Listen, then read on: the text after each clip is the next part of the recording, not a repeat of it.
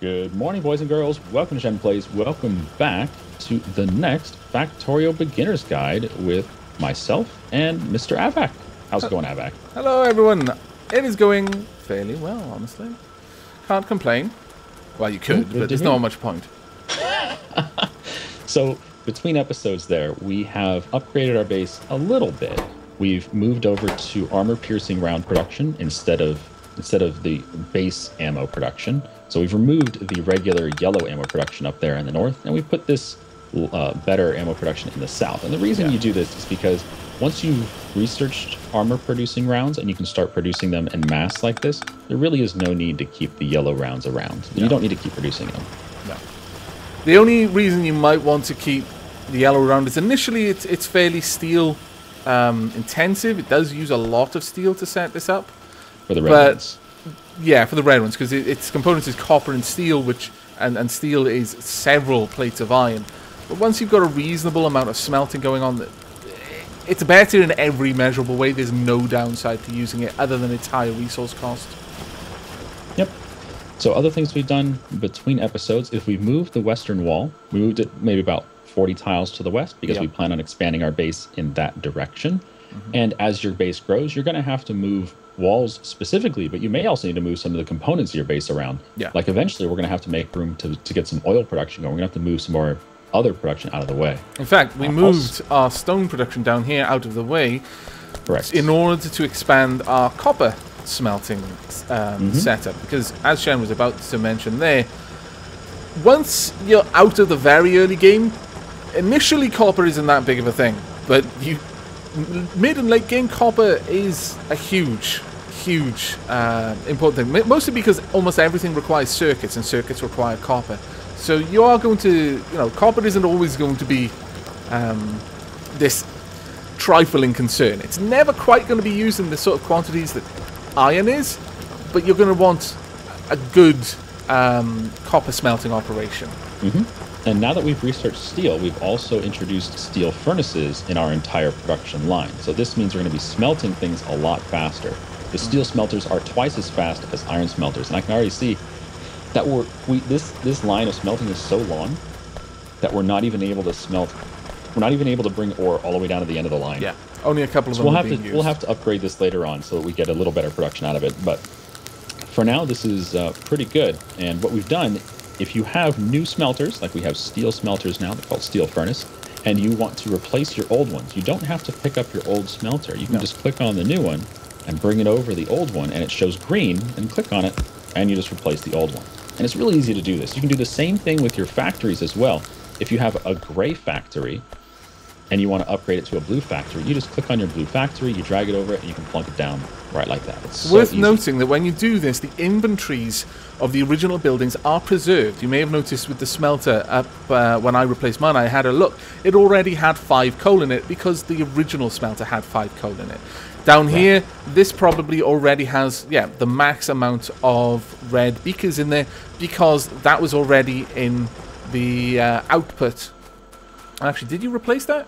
You did, didn't you? I did. I put the blue one down, then I put a grey one on top. All right, well, in that case, the inventory was shifted around twice, but it's worth noting that happens. Now, that actually brings me on to something, a bit of a correction that was posted in the comments on the first couple of videos. I originally mentioned that if you try to pick up a chest and you don't have enough internal inventory in order to carry everything in the chest, that it would explode all over the floor. That is not the case anymore. Well, let me find a chest that is completely chock-a-block full of something. This one should do. This one.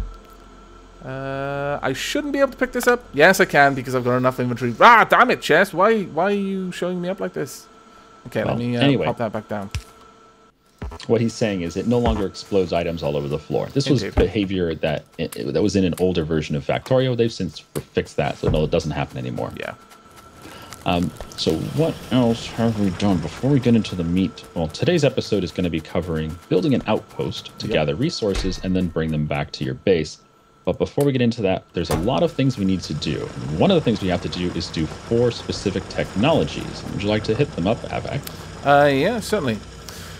Right, to get to trains, The nice thing about the technology system in Factorio is you can work backwards to see the prerequisites of what you need. And we want railways specifically, because railways give us access to the diesel locomotive and the curved rail. Now that's enough to get you started. Ultimately you want more, because you actually want to have cargo wagons and that sort of thing. But to start with, all you need is this. Now we need steel processing. We've already got that, it's in green. We also need logistics 2 and engines. Now logistics 2 and engines are both yellow. It means that we can automatically get into those. So if we have a look at engines, this is going to give us the engine unit. And logistics 2 is just a component of railway. But we actually will need the electric engine, the engine unit to build the diesel locomotive. So that's why that is a requirement. The third technology that we don't technically need, but realistically we want, is gates. Because having a gate is a fairly important thing if you're going to have a train moving back and forth regularly. You don't want just a giant gaping hole in your wall to allow the train to move through. With gates, you can lay the gate across the track, and it's intelligent enough to drop the gate and raise the gate as the train's passing to avoid colliding with the train, but to keep biters out of your base. So it helps to shore up any issues with your defense. Gates essentially function just as a regular wall does, but if the player or a train nears the gate will open. Yeah. And it will close behind it. So if you want to walk through a wall, you don't have to pick up the wall and place it again behind you. You just walk through the gate and it'll close automatically. Yeah. And it behaves the same way as trains pass through. Yeah. So we're going to go ahead and get started on this research here. I guess we'll start with logistics 2. One last part of the technology we do want to cover. I did mention that it isn't necessary, but that's only true if you just want to use the train as a means for moving from A to B. If you want to set up an automated train to carry cargo back and forth for you, which we do, that's like the most fun part of trains for me, is you are going to need automated rail transportation, because that gives you the cargo wagon, but it gives you the train stop, which is most important of all. Ultimately, you need both for a fully automated system, but train stops would also allow you to have a semi-automated just passenger train if you wanted. But that only has a requisite of railway. So this is the ultimate one we want to get to. So it's automated rail transportation. For that, we need railway. For railway, we need engines and logistics 2. And Shen is already working on logistics 2. Logistics 2. All these technologies are going to take some time. So what we're going to do now is we're going to cut, and we'll come back when the tech is done, and we'll show you how to get started building the components you need for railway production. And then we'll go kick some biters off of this iron that we want to grab in the east, and we'll start setting up an outpost over there. Ah, glorious outposts. All right, we'll see you guys in a minute. Take care, everyone. And welcome back, everyone. We have changed a few things, not very much though. We'll cover that in a little bit. But mostly, we have gotten all of the research done. I'm currently just researching bullet damage too, simply so that we keep research moving, so we're not wasting time. But at this point, Shen and I are now ready to start creating automated manufacturing of the components that we're pretty much going to need a lot of throughout the whole campaign. So things like engines. You will use engines quite a lot. They're also a component for some later things as well, especially once you get into robotics. Engines, you will probably never be making enough. Cars, ever. Tanks. The cars and tanks and the train itself, we're not going to automate, because you typically only build a few of those through an entire game, but you will build hundreds and thousands of engines. Likewise, we'll build a lot of tracks, because any rail 2 points, there's going to be a lot of track involved in any kind of rail setup, so that's also a useful thing. And there'll be a few other things, odds and sods here and there, that we'll also cover. So, Shen, what would you like to start on? I think we're going to start off with engines. So if we head to our crafting menu in the intermediate products tab, we can see engines down here. It requires steel plate, which we have on the belt system already. Requires gears and pipes. And we've done gears before. They're simply iron plates manufactured into pipes or into gears. And pipes we haven't done before, but it's the exact same process. Yeah. Iron plates into pipes. So all we're going to need off of our main bus here is siphoning off some of this steel and bringing up some of this iron. Sounds easy enough? Yep. So why don't I split off some of the iron? Can you grab the steel for me? Yep, certainly. And this is typically the way you handle things in your factory. Do you want it running alongside the belt? Just two abreast sort of thing? Yeah. Oh, you want them on the same belt like we did with the copper down here? We could do, or given how much steel we're going to be using, I think we don't need much if all we're going to be making is engines here, because you just need one steel versus the iron, which is used in 2 separate components. So we're probably good with having steel and iron on the same belt. What we've done down here is we've split off 2 items from our quote-unquote main bus. Thank you. And we've merged them onto one belt. And you can have different items on the same belt. And it's just a very easy way to get small amounts of items in a specific place. And for this type of product, this engine, we don't need anything more than iron and steel. So this is just fine. And it's not large amounts either. It's only 1 gear, 1 pipe, or 2 pipes, and 1 steel plate. It's not that much stuff. Oh, so we're going to attack down here. You can see... if we mouse over the little exclamation, it says walls are being damaged. That's what you want to see. You always want to see that. I'll go and if you see anything other than walls being damaged, then you have to go check it out. Our tool belt's finished. Look at that. All right, the tool belt gives us an extra inventory spot on the bottom. You can click on the little like recycle almost looking icon, or cycling icon, and it'll move which row of your inventory is at the top or the bottom of the tool belt. Your hotkeys, 1, 2, 3, 4, and all that, they correspond to the top. So I can just select these items by the relevant hotkey. I can press Q to put it back on the belt and release my cursor. But I forget what key it is to rotate them. X. There we go. You can rebind these though. But for me, X toggles them, and then whatever one's on the top, I can use my number hotkeys to pick it out. Now, what Shen is doing here is each engine takes 20 seconds to make. So, given that we're producing the required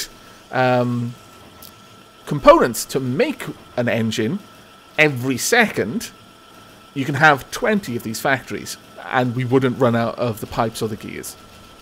We're not going to. No matter what Shen says. We almost have enough engines for 1 locomotive right now. Great. Fantastic. So while that's building engines for us, Aavak is going to get started on rail production. Rail production, right. Now, this is one of the big things that requires stone. We've mentioned that not everything is going to require brick.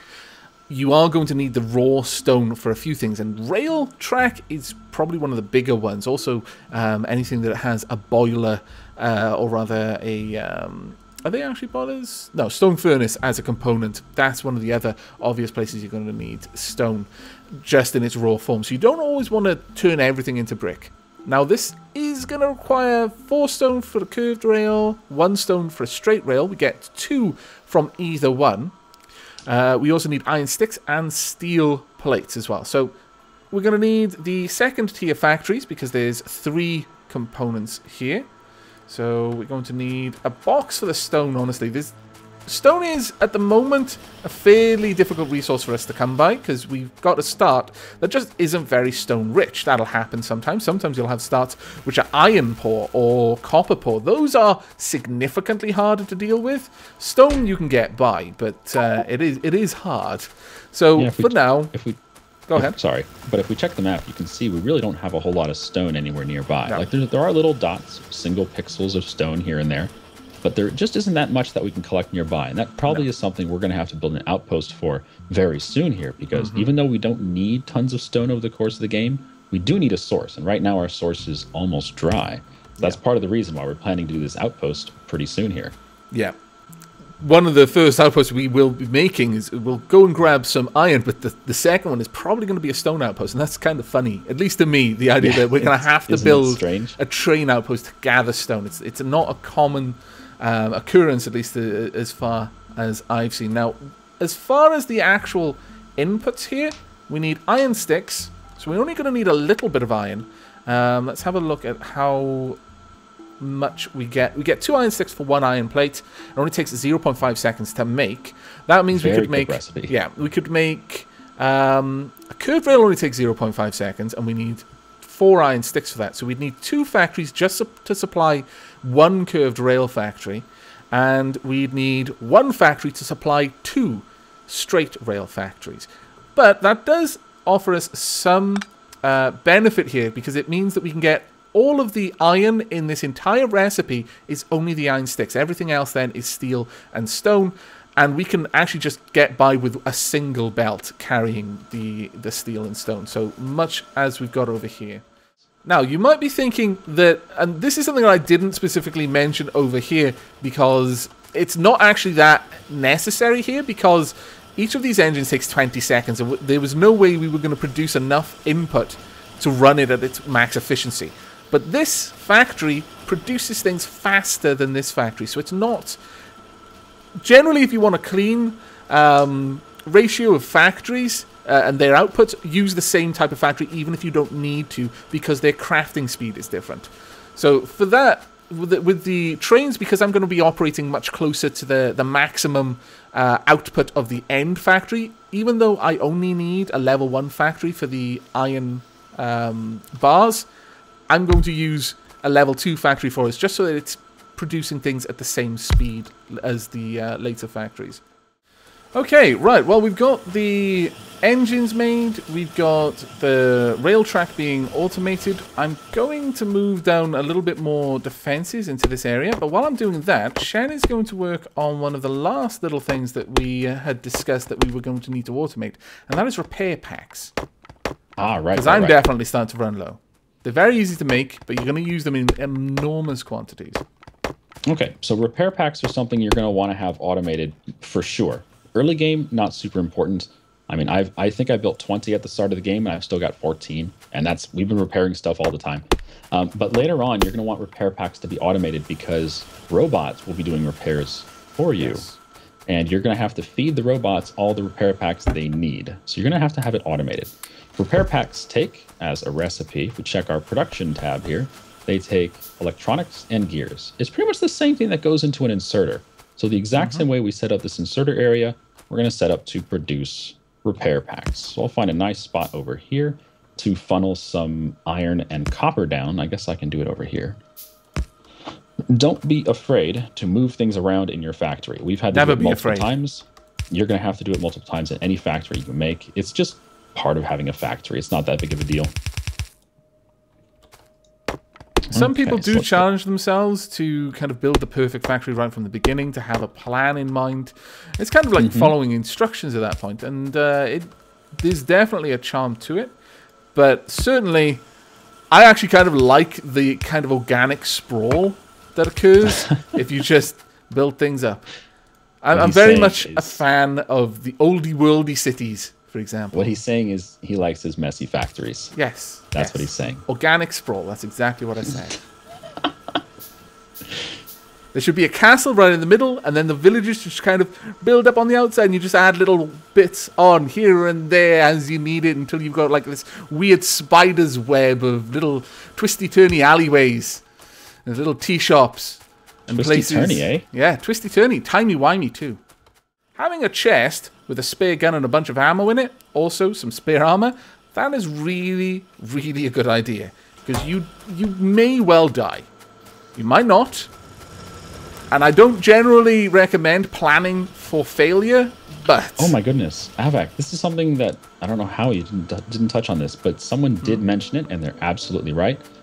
If you die in a single-player game, it's game over. Oh, yes. That's a very, very good point. Yes. And that's something that we don't really experience too often, because Aavak and I, we usually play multiplayer games of Factorio. And in a multiplayer game, if you die, it's not so bad because nothing happens. Like, I could shoot Aavak right now. He would die, and you see a message on the screen. He has died, and he'll respawn in like Aavak has things on him that he doesn't want to lose. Aavak is going somewhere else. So he'll just respawn in like 15 seconds. But that doesn't happen in single-player mode. So just keep that in mind. We went kamikaze against those alien bases because we've done it 100 times. But if you're in a situation where you're losing too much health, just get out of it. Go back to your turrets. Stay safe. Single player is dangerous. Yeah. Okay, so I have my electronics. Regular saves, very important. Oh, yes, definitely. So I have my electronics. Next thing I need is gears. Okay. Not any problem. Let's get some gears over here. In fact, I'll split this off. Oh, I know what to do. Oh, watch. This is going to be glorious. Aavak, you ready for glory? Yes. Oh, he's ready for glory. I'm always ready for glory. So we're going to use a red grabber to pick up some iron. Then we're going to put our gears on the same belt. And this is just being silly here. We're going to put our gears on the same belt as the electronics. There we go. Don't be afraid. If you set up your factory and you do things like having 2 different things on the belt, some people will point out that there is a reduction in throughput as a result of that, and that is absolutely true. By having gears on one side of the belt, you've not got gears on both sides of the belt, so obviously you're not moving as many gears along that belt as you could, and you could be maxing it out, and that is how you would build for further expansion. If you were going to be making a gigantic factory where you really just wanted to be, not satisfied with 100 units made per minute, you want several thousand units made per minute, then having things on a split belt, very rarely the optimum strategy to use. But if you're just playing for the sake of getting to the end of the game, just experiencing the game, then don't be afraid to make things a little bit messy, to make things a little bit squirrely. In fact, in many ways, I think a lot of people would agree that one of the nicest videos that anyone has ever seen of Factorio is the trailer, where that factory is just a mess. It's just everything is chaos everywhere. There's trains running through the middle of the factory. That is literally just a death wish. But it's glorious to watch it happening. And likewise, on the actual menu of the game, the factory that is on the splash screen, that is a spaghetti factory. Everything is going everywhere. There's little rhyme or reason. Just every tiny little space that could occupy something that does something does, whether it's neat and clean and tidy and high throughput or not. And if you like that, then enjoy it. That's whatever makes the game fun for you is the right way to play. Yep, that's a really important thing to keep in mind is don't feel pressured to build a certain way just because you see other people do it and they tell you that's correct. Also, for the record, don't build the way that I do because it is flat out not correct. And I will say that right now, but I enjoy it more, and that's why I do it. I have our repair pack set up, and this is certainly not the most efficient way to do it. I don't really care. They're going into a box right now, and I'm not going to put a limit on it because we'll need a lot of repair packs. All right, so what's the next thing? Right, well, how many? We've got 318 curved and 850 straight. We've got a lot of train track at this point. Are you saying it's time to build a locomotive? I would say that we have now completed the infrastructure necessary for us to move on to actually plotting out our first track. Okay. But should we perhaps do that in the next episode? If you want. Yeah, I think this would be a good wrapping up spot here. We've finished all of the infrastructure necessary, and Shen is just getting rid of some rocks which are immovable. Yeah, the only way to get rid of them is literally just to destroy them. You can shoot trees, or you could just chop them down like a sane person. But, Shen needs to vent his rage. But in the next episode, we will actually be working on getting the train up and running and out to where it needs to go. And we've got everything ready, so yeah, we should be seeing the very first outpost. We'll probably spend the entire episode setting that outpost up as well. It's definitely a lot of fun to start expanding out because there are lots of different building concerns that you have to keep in mind. Also, I'm not sure if, I think you probably touched on it. Before we head out though, Aavak is sourcing our rail line production stone with a box. And this is something that may look a little weird. Like, why don't you just run a belt of stone over here since it's going to be put on a belt anyway? And the reason is we don't use much stone.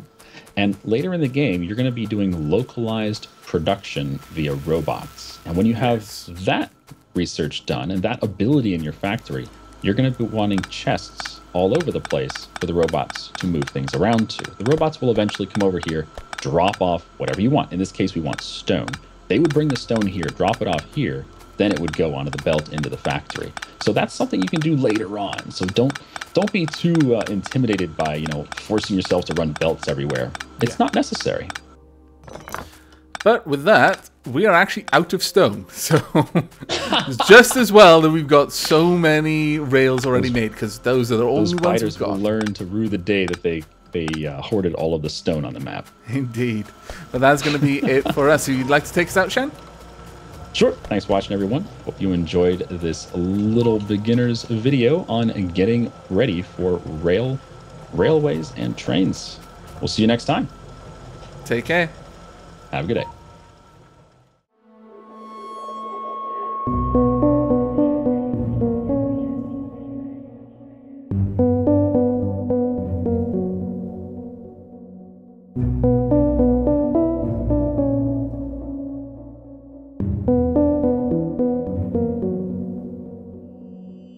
you.